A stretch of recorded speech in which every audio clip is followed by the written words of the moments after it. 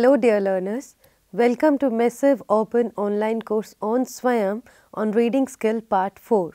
I am Heman, ICT consultant at CIET NCERT, and today we will learn about the importance of reading and different reading strategies that all of us use when we read different types of text every day. We have with us Professor Kirti Kapoor from the Department of Education and Languages. She will be discussing with us about the importance of reading and different reading strategies. So ma'am, as we are supposed to talk about reading and what are the reading strategies, I think we should tell our learners what is reading. Okay, Yes, we start with that. Right. And thank you. Let's begin with what is reading. As we now understand that reading is a multifaceted process involving word recognition, comprehension, fluency and motivation. Right. Reading is meaning making. Please remember that. From print, it requires that we identify the words in print, a process called word recognition, construct an understanding from them. It is a process and this process is called comprehension.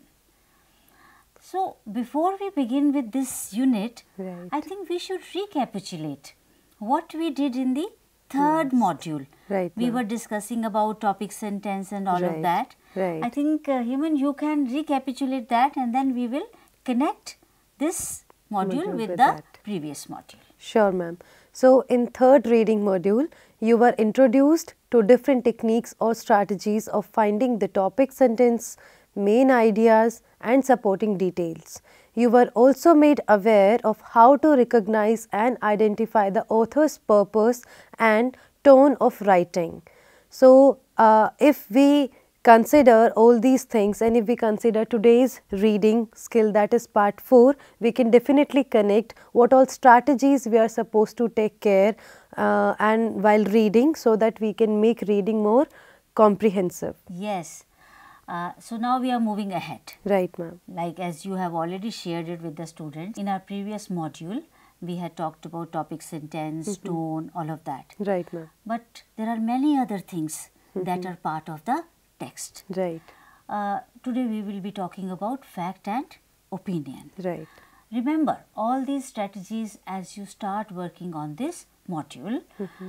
In this module we will discuss about the importance of differentiating between fact and opinion. Identify text evidence, draw conclusions using inference skills. Now inference becomes very important, that you have already learnt in the previous modules. Right. So all these things have to be kept in mind. Right ma'am. So ma'am, before moving ahead, we should talk about the objectives of the module so that we can make our learners aware what all they will be able to do after having this particular module. Yeah, very well. So we must know our objectives. Right. So after going through this module, you will be able to achieve the following objectives. You will be able to differentiate between fact and opinion. Identify text evidence in passages.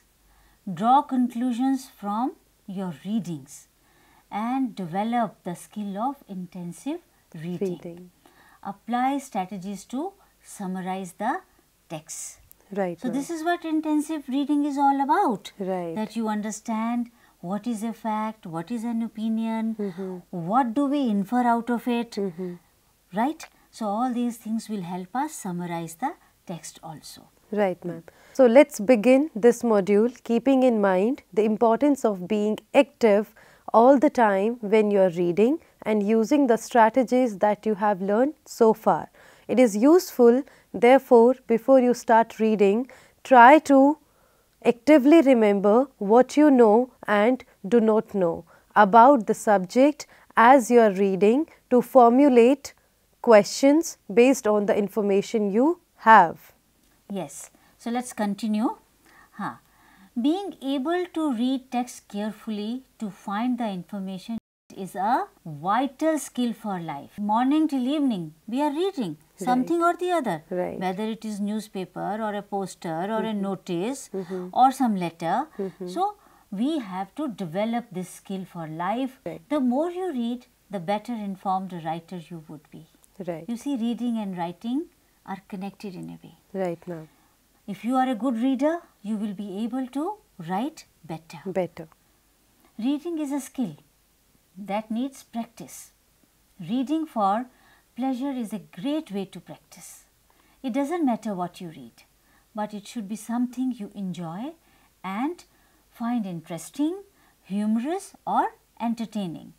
So, it is important to understand and be aware of what you are reading. While reading, it is sometimes hard to identify whether a given expression is a fact or an opinion, because of the way it is written. So, therefore, we really have to read very carefully.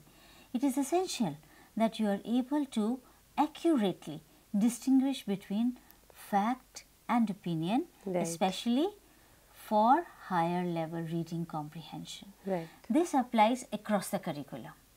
You are reading not only your English textbooks, you are reading so many other texts across the curriculum, social science, science, mathematics. So, this will help you understand those texts as well. In doing so, you will be able to evaluate the reliability and usefulness of different texts that you read every day. Written materials such as articles, website information, biographies and newspapers often contain both facts and opinions. Being able to tell them apart will help you judge the validity of a writer's ideas. It will also help you choose appropriate sources when doing research or looking for more information. When do you look for more information? When your teacher asks you to bring more examples. Go to the library. Find more articles written by this author on this topic. So, then you have to be you have careful. to research. You have to do research. You have to be careful about the difference between fact and opinion. Now, let us talk about fact and opinion in detail. Ma'am. A fact generally refers to something that is true and can be verified. These are the two things. Okay? True and verified and proven to be true if you want to prove it. While an opinion is a personal expression of feelings that cannot be proven. Others may agree or disagree with an opinion, but they cannot prove or disprove it. This is what defines it as an opinion. Opinions can be based on facts or emotions, and sometimes they are meant to deliberately mislead others. Be careful. Therefore, it is important to be aware of the author's purpose and choice of language. Sometimes the author lets the fact speak for themselves also. One way of telling the difference is to look at the language used to introduce the information. In particular, look at the keywords used. So, what is the first step? You have to look at the keywords. Look at the title. The title will give you an idea that what kind of words will be used in this write-up text. Notice the keywords used here to introduce the facts. We are doing an activity over here. The experiment has demonstrated that test results confirm astronauts have recently discovered. Now look at the keywords used to introduce opinions. The first example was about facts. Now here we are taking an example about opinions. The party claims. They just claim. It may or may not be true. It is generally believed. It is generally believed. But where are the facts? Right? Most experts think They think like that. But where is the data? Right. To Okay? prove. To prove it. Right. Remember, your ability to distinguish between fact and opinion will help you develop your critical and analytical skills in both reading and listening. Why reading and listening? Because reading and listening are input skills. Right. You know, we receive input. Right, ma'am. So, ma'am, as you have already talked about fact and opinion, now how do we distinguish between fact and opinion? What all keywords and what all kind of aspects we have to take care while having the differentiation between fact and opinion? Okay. A fact is a statement Right. that can be proven or checked. Right. A fact may include supporting evidence. Fact can have evidence, Right. research based data, Right. okay, such as statistics or quotations from a recognized expert. It may involve numbers, dates, testimony. Always remember, facts provide crucial support for the assertion of an argument. If I am saying something, there is an argument. Right. I must have details, Right. data to support it. Right. Right. Let us take an example. Can I request you to read the example? Sure, ma'am. Yeah. For example, I pay rupees 8,000 monthly as my car installment. So, now read the questions to identify the facts. Okay. So, the first part is, can the statement be proved or demonstrated to be true? Then second, can the statement be observed in practice or operation? Can you see it happen? Third, can the statement be verified by witness, manuscripts or documents? Now, there are three questions. Right, ma'am. So, is it a fact or an opinion? What does it look like? Ma'am, according to this particular example, I would say it is a fact. Yeah. Reason being, the statement. Yes, the statement. I pay rupees 8,000 monthly as my car installment. It's a fact because it can be verified. Right. Because you are paying this installment monthly to a bank or some other office. Right. You have the receipts with you. Right. While an opinion is a statement that tells what the writer thinks, Right. believes, Right. or feels about a subject. It cannot be proved true or false. You see, by themselves, opinions have little power to convince. Right. Words that signal an opinion are according to, I think, Right. in my opinion, Right. perhaps, Right. it seems, Right. ought to, should be, must be, bad, good, better, worse, excellent, terrible. We use such words with our opinions. Let us take another example. Example is, my car installments are too expensive.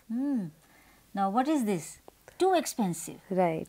This is an opinion. Right. As the word expensive cannot be verified. Right.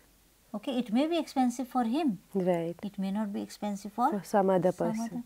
Very right. Now, let us read the short paragraph and identify facts and opinion sentences. Now, this is for you, Heman. Please read it. Sure, ma'am.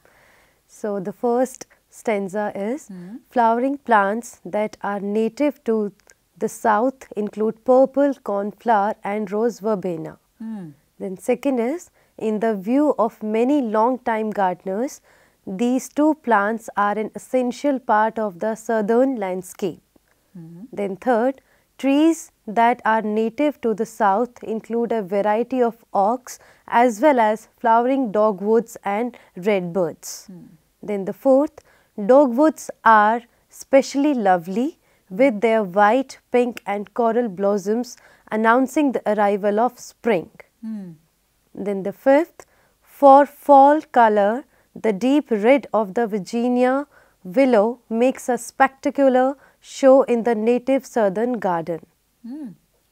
Now let us check the answers. Right. There are 5 sentences. Right, ma'am. Okay. Some are Facts. fact, they are stating a fact. Right. And some are Opinions. opinion based. Right, ma'am.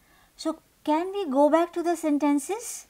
Right. Let's look at the sentences one by one and we will discuss. Right. So the sentence 1. 1.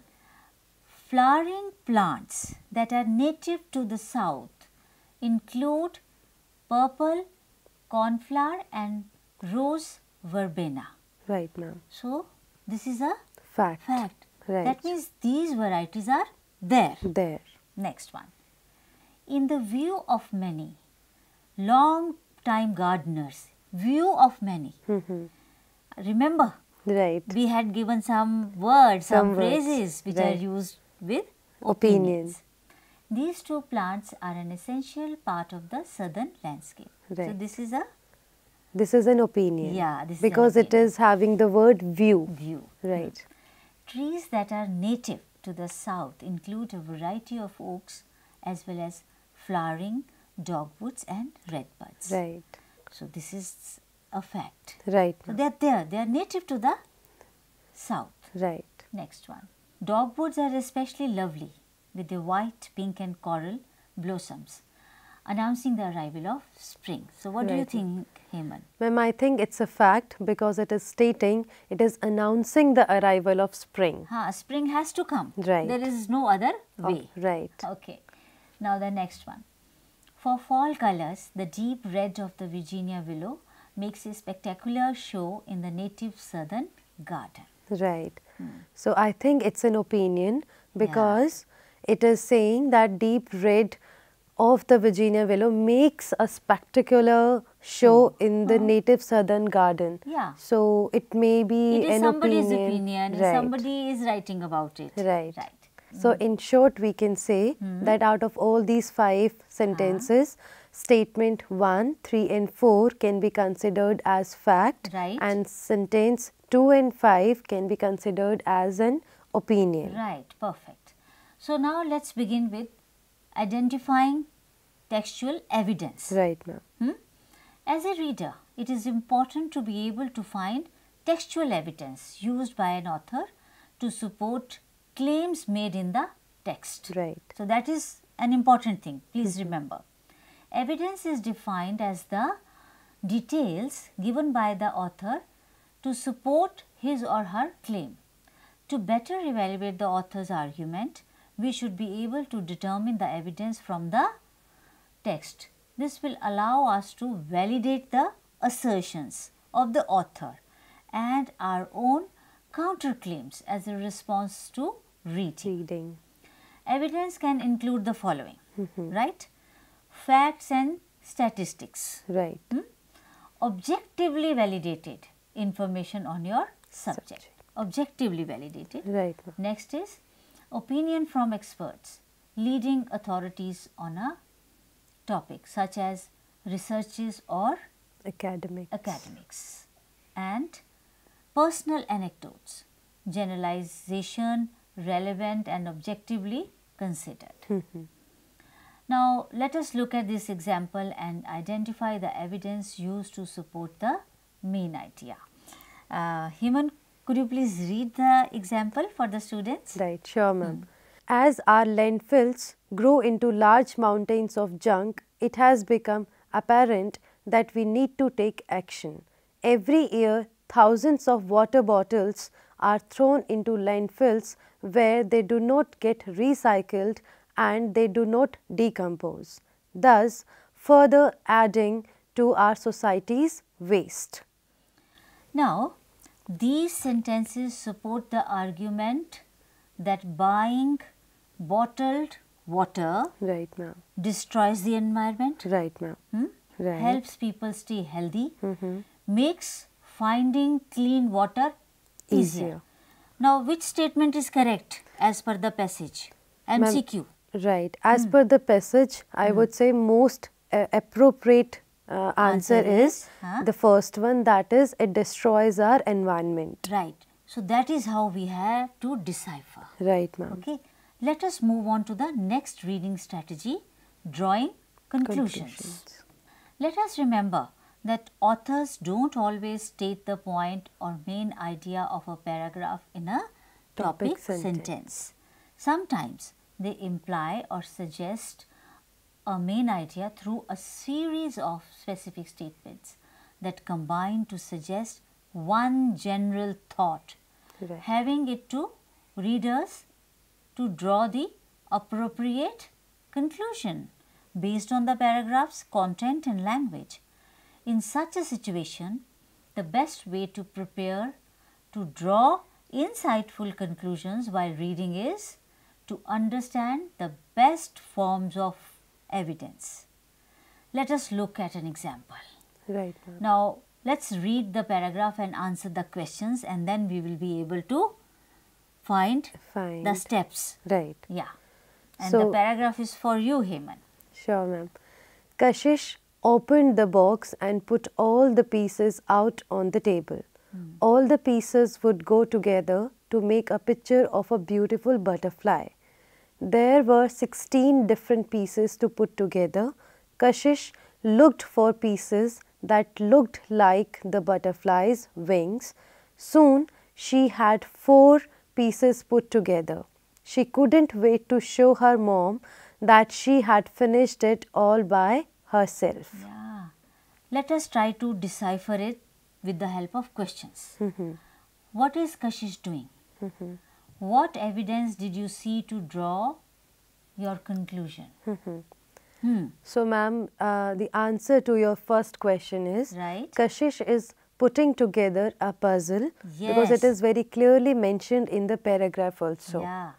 Then the answer to your second question is there were 16 different pieces to put together. Yes. So, these were the 2 things. Right. But it has been put in a different way. Different way. Right. Moving on to the next topic. Intensive reading.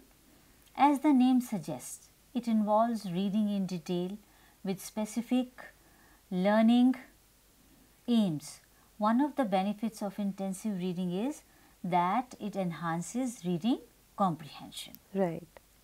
Helps in understanding sentence structure and develop critical thinking to answer all required questions after reading. So, I think this is clear to the students. Right, ma'am. That we have to read the text by keeping all these aspects in mind. Then only we will be able to comprehend it in a completely, better way. In a better way, yes. Right. So, ma'am, as we come to the end of this module, can we look at one more reading strategy so that it will help our learners to read in a better way? Okay. Being able to accurately summarize a reading to someone else is the ultimate demonstration that you have understood what you have read. Right. So, summary. Right, ma'am. Okay. We call it annotation. When we ask our students to read a poem, we tell them that you annotate each stanza. So, when you are reading a text, if you can put it in a nutshell, in a summary, that means you have understood the text. Right. Always remember that the strategy of summarizing is a helpful way to show comprehension because one has to organize and recollect the information they have gathered from the reading as well as making connections. Okay? One should not miss out on any point. Right. Let's take an example. There is a paragraph. Read the paragraph and choose the statement that best summarizes the passage.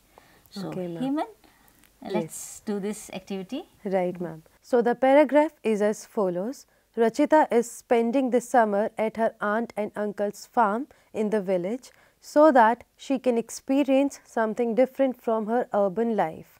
The first chore her aunt assigns to her is to diffuse organic grains in front of the chicken coop at 6 a.m. every morning. This provides forage for the chickens. It doesn't take Ruchita long to learn that it is best to diffuse the grains quickly and get out of the way. unless she wants the chickens to come pecking her way. Now, which statement best summarizes the passage? Let's look at the statements. Right, ma'am. Ruchita goes to the village to stay in her aunt's farm and does a bunch of chores. Right. Ruchita goes to live on a farm and quickly wishes she's back home in the city. Ruchita visits her aunt's family in the village and gets a quick introduction to farm life. Ruchita feeds the chickens and learns how to quickly get out of their way. Right. Now, which is the correct one? Ma'am, I think the third statement is appropriate. Okay. Because which one? third, that is Ruchita visits her aunt's family in the village and get a quick introduction to farm life. That's right. Right. So, this particular statement best summarizes the passage. Very right. So, let us sum up now. The purpose of reading is comprehension. Right. Without comprehension, reading can be a frustrating and pointless activity. Right. It is no exaggeration to say that how we develop the ability to comprehend what we read has a profound effect on our entire life. Right. So, choose good things, good literature, good Right. stories to read. Right. So, one should not neglect reading because it develops one's mind and enhances creative ability. Remember, reading ability is determined by many factors and requires the development of certain skills. Therefore, using these strategies taught in different reading modules will come a long way in enhancing your reading skills. So, I hope this module will definitely help you in understanding what all reading strategies you can use while reading, and by following all these strategies as ma'am has mentioned in the module, we are very much sure that it will definitely enhance your reading skills. Yes. So, have a happy reading. Thank you. Thank you. Enjoy reading.